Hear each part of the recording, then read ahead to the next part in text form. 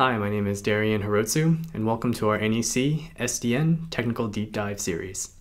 In this video, we'll show you how to implement a software-defined network using NEC's ProgrammableFlow controller and Dell OpenFlow switches.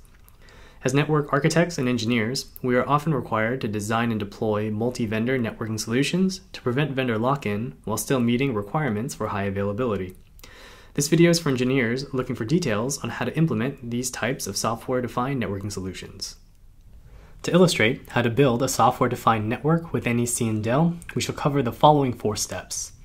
First, we shall illustrate the high-level integration between Dell OpenFlow switches and the NEC ProgrammableFlow controller, or PFC, to give a little bit of background. Second, we shall introduce how to design and deploy Layer 2 and Layer 3 virtual tenant networks, or VTNs, using the NEC ProgrammableFlow controller. Third, we shall cover one of the high availability features supported by the Dell and NEC integration called MCLAG, or Multi-Chassis Link Aggregation. Finally, we shall wrap up the video by illustrating a demo of a working SDN using NEC's PFC and various Dell OpenFlow switches. To provide an overview on how to build a software-defined network using NEC and Dell, we shall start by illustrating the high-level components. Using NEC and Dell, network engineers may separate the control and data plane to enable application-driven networking. This is achieved using an SDN controller provided by NEC called the ProgrammableFlow controller, or PFC. The PFC simplifies a network deployment by providing a network virtualization layer that hides the details of the physical network, as well as centralized policy management, both of which we shall discuss in further detail later in the video. Moving on to the bottom of the illustration, notice that we have a physical network leveraging OpenFlow to interface with the NEC controller. The OpenFlow network in this scenario is provided by an array of different physical Dell OpenFlow switches. Note though that this network could be extended by other OpenFlow components, such as NEC's PF1K virtual switch. Next, we shall illustrate the configurations necessary to integrate Dell switches with the NEC ProgrammableFlow controller to support OpenFlow in this fashion. Here we illustrate the OpenFlow configuration for a Dell S3048 OpenFlow capable switch. Starting with the left side of the screen, we're illustrating the OpenFlow control channel configuration. At the top of the slide, note that Dell OpenFlow switches have configurable CAM table options which can be adjusted per the specific use case. The CAM table configuration may vary by platform. We also have 2 ports, Gigabit Ethernet 1/1 and Gigabit Ethernet 1/2, each configured with a traditional VLAN, namely VLAN 3100 and 3200 respectively. These VLANs have IP addresses to ensure the Dell switch may establish the OpenFlow control channel to the NEC PFC cluster. Towards the bottom, we have the OpenFlow instance configuration. The controller IPs shown in this instance are floating IPs, or FIPS, that may failover between NEC PFCs in a cluster for high availability. Moving to the configuration on the right, we are illustrating an example OpenFlow data plane.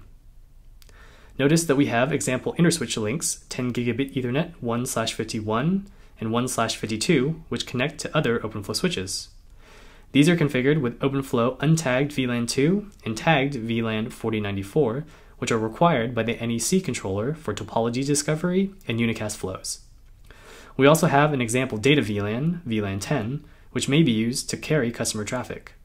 The port 10 Gigabit Ethernet 1/49 may connect to a server or network device that transmits this traffic. In the next slide, we shall cover the NEC PFC configuration required to integrate with the Dell switch shown here. To complete the OpenFlow configuration, this slide shows the required configuration on the NEC PFC to integrate with the previous Dell OpenFlow switch. Using the proper PFC CLI utility, we can review the PFC's floating IP, or FIP, configuration. Note that there are multiple levels of high availability in this example. As shown previously, each Dell OpenFlow switch has 2 configured sessions to the NEC PFC controller cluster. Note that only the configuration of the primary controller is shown in this figure. However, 2 PFCs are configured in this example in an HA pair. Next, we shall highlight how to verify the OpenFlow control channel between the NEC ProgrammableFlow controller and Dell OpenFlow switches. Here we're illustrating the output of a working OpenFlow control channel to the NEC ProgrammableFlow controller. Notice the CLI output from the Dell OpenFlow switch illustrates that we are leveraging OpenFlow version 1.3 and have an active or connected session to the PFC cluster on FIP 192.168.100.200. Although the second session to the PFC cluster on FIP 192.168.90.200 shows not connected, the configuration in place is correct and will transition to the connected state should the other OpenFlow control channel connection be lost. On the next slide, we'll illustrate the verification of OpenFlow on the NEC Programmable Flow controller. Here we are showing the output from the PFC CLI showing a working PFC cluster. Recall in this deployment, we have two NEC Programmable Flow controllers deployed in a cluster for high availability. In this slide, we will only be showing the CLI output from the PFC in the active state. The active state in the command output on the left indicates proper functionality of the Programmable Flow controller. Moving to the right, we are entering the PFC shell to get the details of the Programmable Flow controller configuration. After executing the show OFS info command, we see the data path ID and the IP address of our Dell S3048, which is properly established in OpenFlow control session to our PFC cluster. Next, we shall dive into NEC's network virtualization technology called virtual tenant networks. To provide some background on virtual tenant networks, VTNs are NEC's network virtualization technology. Engineers may deploy VTNs which provide an abstraction from the physical network. VTNs enable packet forwarding over an OpenFlow fabric without requiring a detailed understanding of the physical topology or complicated device-by-device configuration. VTNs also enable multi-tenancy and per-tenant policy management. VTN configurations are only deployed to the NEC Programmable Flow controller, and doing so causes the PFC to program the required flows into each relevant OpenFlow switch to realize the forwarding behavior described by the virtual tenant network. As such, as noted by the last bullet, VTN configuration and required state is distributed throughout the OpenFlow network from the centralized Programmable Flow controller. Next, we shall illustrate the VTN concept in more detail. Here is our first illustration of VTNs in action and how they provide an abstraction from the physical topology. We start the scenario by illustrating a physical OpenFlow network. Recall in our upcoming demo, we shall leverage Dell switches to produce this OpenFlow fabric.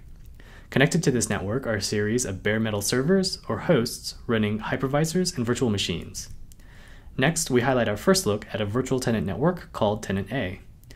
This VTN allows for the customer or tenant to forward packets between the required hosts while maintaining multi-tenancy. To illustrate this multi-tenancy, the operator may now add an additional VTN, in this case Tenant B.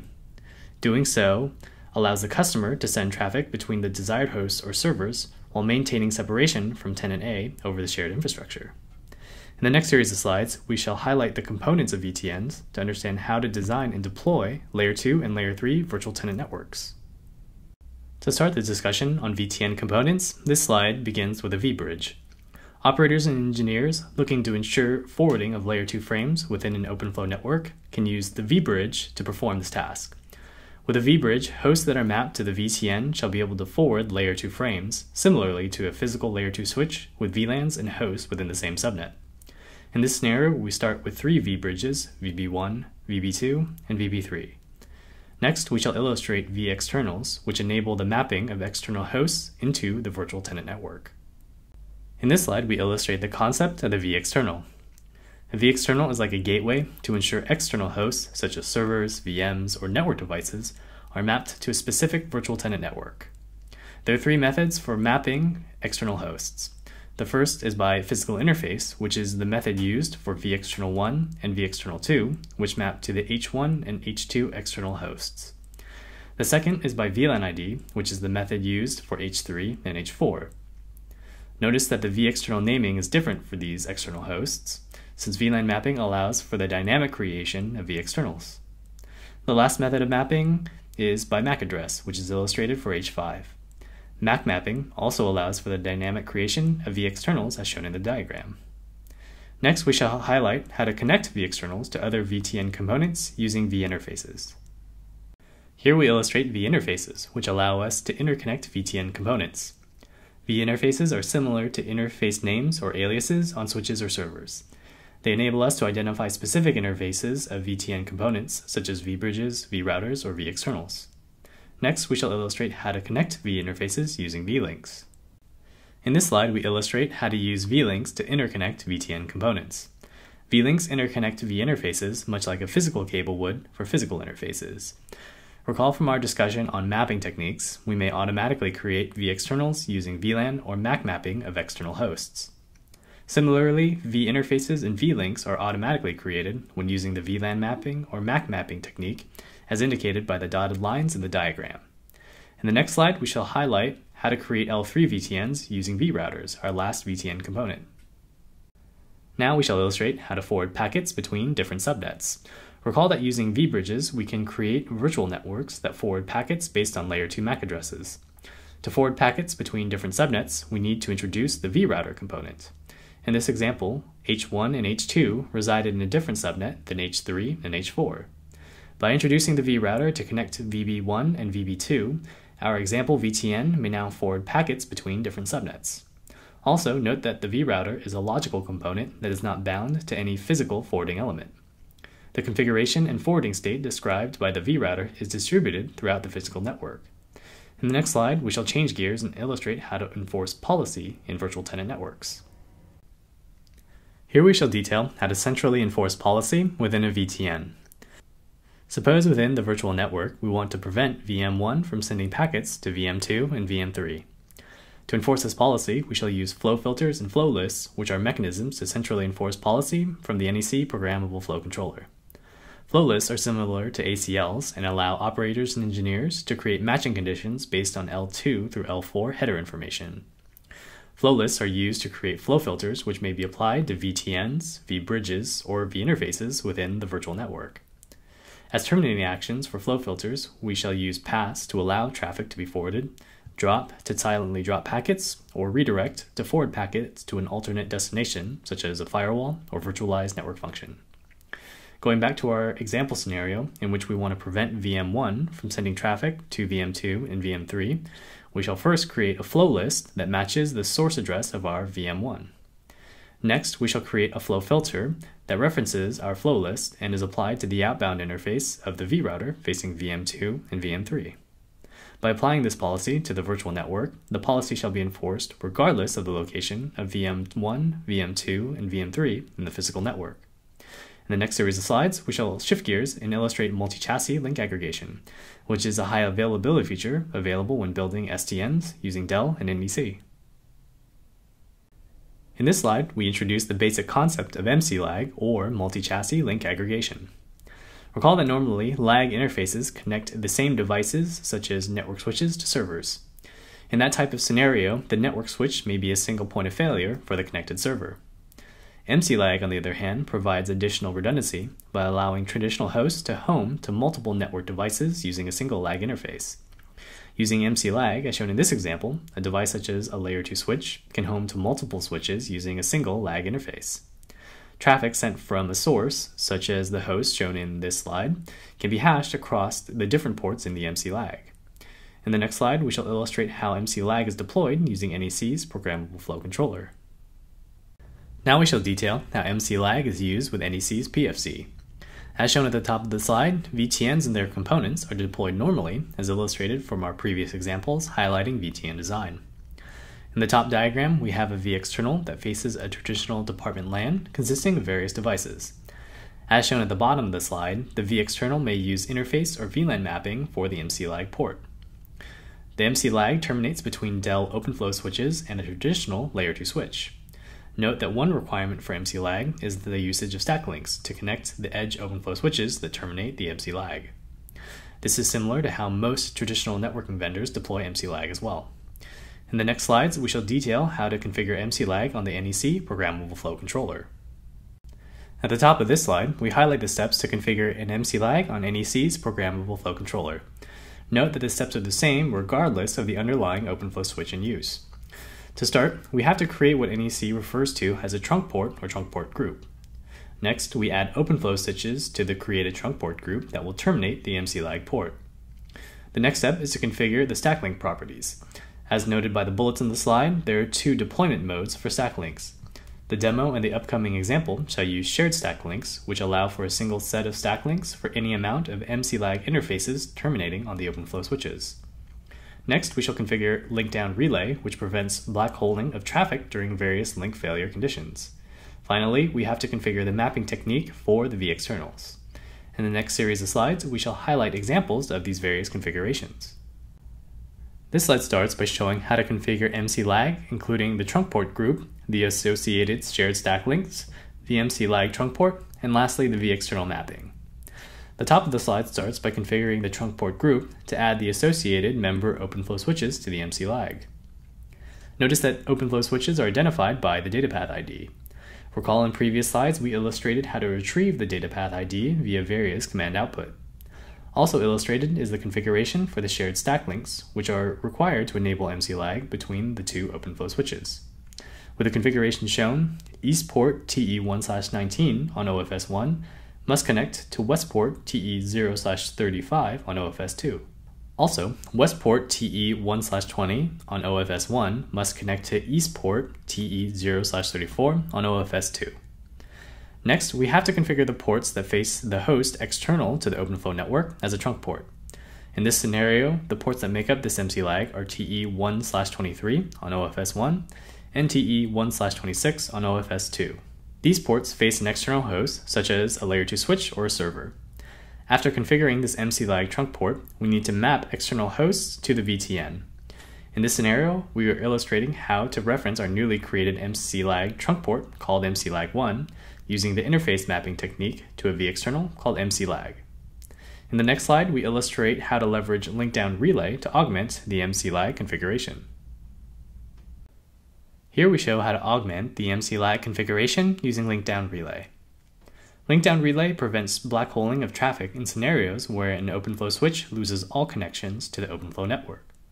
In this scenario, suppose TE1/45 and TE1/46 connect one OpenFlow switch in the network to the rest of the OpenFlow network. Should TE1/45 and TE1/46 fail, an external host connected via MC-lag may unknowingly forward traffic via TE1/23, causing a traffic black hole. Link-down relay allows the operator or engineer to monitor specific ports. If the monitored ports fail, the link-down relay feature disables the action port, as shown in the configuration, which prevents the traffic black hole. Next, we shall highlight a demo illustrating a working software-defined network using NEC's PFC and Dell OpenFlow switches. In this demo, we are highlighting the various steps to build a software-defined network using NEC and Dell. To introduce the environment, off to the left, we have two hosts running ping tests to each other, showing our functional SDN. Note that host T3 at the top of the screen is connected via MC-lag to the OpenFlow network, which we shall highlight later in the demo. Next, we shall show the details on how to build the OpenFlow network itself. Starting with the OpenFlow switches, moving to the bottom right corner, we have a terminal connected to a Dell OpenFlow switch. First, we will show the switch TCAM configuration, which is adjustable for the use case to account for the desired amount of flows per table. Next, we shall illustrate how to build the OpenFlow control channel, starting with the configuration of ports GIGI1/1 and GIGI1/2. These ports perform traditional networking to establish the control channel to the NEC PFC. Next, we are showing the configuration of VLANs 3100 and 3200, which have IP addresses to source the OpenFlow control packets. Lastly, we are showing the OpenFlow control channel configuration itself. In this demo, we are connecting to multiple floating IP addresses on a PFC cluster for additional redundancy. Now we shall illustrate the OpenFlow data plane. Port 10GIGI1/49, as shown here, connects to a server running a virtual machine, sourcing the ping test in the bottom left. Next, the two ports 10GIGI1/51 and 1/52 connect to the rest of the OpenFlow network. Lastly, untagged VLAN 2 and tagged VLAN 4094, as shown here, are required for interswitch links by the NEC controller for topology discovery and unicast forwarding. Finally, we are showing VLAN 20, which is used in this demo for customer traffic via one of our ping tests, shown on the left. Continuing our demo, we will illustrate the PFC cluster configuration required to support OpenFlow control sessions. Using the command shown, we are highlighting the configuration on the active PFC for the demo. However, note that there is a second PFC in standby for high availability.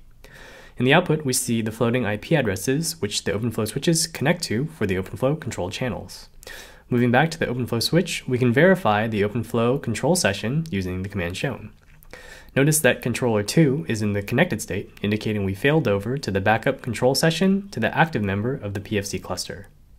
Now, to verify the PFC, we can run the PFC show cluster status command. Note that we see our PFC in the active state, indicating a working PFC cluster. Next, we shall enter the PFC shell and run the show OFS info command. Doing so allows us to view the OpenFlow control sessions in the connected state, indicating functional OpenFlow control sessions. Note that we may use the datapath ID to correlate a control session to a particular OpenFlow switch as shown here. Next in our demo, we shall transition to cover VTN design. To continue the demo, we shall illustrate the details of VTN design. First, we shall illustrate the VTN topology as shown by the web GUI of the PFC cluster from a browser. Also, to illustrate how to debug flows within the virtual network, we are highlighting a particular flow on the web GUI interface. Going back to the active PFC, we shall now highlight the configuration of a VTN via CLI. Note that we are now seeing the configuration in two forms. The first is via CLI in the center of the demo, and the second is via the web GUI to the upper right. The VTN in question has multiple components. First, we have a vRouter to interconnect hosts in different subnets. This vRouter connects to vBridges using vLinks and vInterfaces. And also, we have vExternals using both the VLAN mapping and interface mapping techniques. The MCLAG vExternal in particular uses interface mapping. Next, we will highlight the MCLAG configuration from the PFC that was explained earlier in the video. In this portion of the demo, we shall highlight the high availability benefits using MCLAG. To the upper right of the screen, we shall bring up terminals to the two OpenFlow switches that terminate the MCLAG. The trunk port called MCLAG in the CLI configuration illustrates the physical ports that make up this multi-chassis link aggregation. Starting with OFS 1, we shall disable TE1/23. In doing so, note that no traffic is lost from our ping test as a result of this failure scenario. Now, after re-enabling the port, we can move on to OFS 2. Again, OFS 2 also terminates a port in this MCLAG. From OFS 2, when we then disable TE0/26 as noted by our MCLAG configuration, again, after failing the port, we see no traffic loss as a result from our ping test indicating a working MCLAG deployment. Moving to the final portion of this demo, we shall illustrate how to deploy policy within a virtual tenant network or VTN.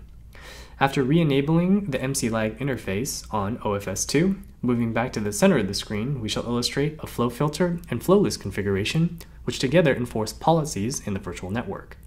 Notice in the configuration of the PFC, we have a pre-configured flow list which matches the source IP address of T3, the host running the ping test in the upper left. Next, we illustrate the steps to create a flow filter applied in the outbound direction on the vRouter facing VM3 in the lower left corner. We start by navigating to the vRouter interface in question via the CLI. Then we create a specific entry in the flow filter which uses sequence number 10. Next, our flow filter shall reference the flow list called block T3 shown previously to match the specific packets of our choice. Lastly, we use the terminating action drop to silently drop the matching packets. Note that after completing these steps and by committing the configuration, the ping test then halts. This shows we can centrally add network policies to the virtual network as required. Now we can also remove this flow filter, which will allow traffic to resume. Note that this is just one simple way to highlight policy enforcement within a virtual tenant network. This concludes our demo, illustrating the various steps on how to build a software-defined network with NEC and Dell components. In this video, we illustrated how to build a software-defined network with NEC and Dell in 4 steps. First, we showed the high-level integration between Dell OpenFlow switches and the NEC ProgrammableFlow controller, or PFC. Second, we introduced how to design and deploy Layer 2 and Layer 3 virtual tenant networks, or VTNs, using NEC's PFC. Third, we covered some of the high availability features supported by the Dell and NEC integration, namely MCLAG or multi-chassis link aggregation. Finally, we concluded by illustrating a demo of an SDN using NEC's PFC and Dell OpenFlow switches.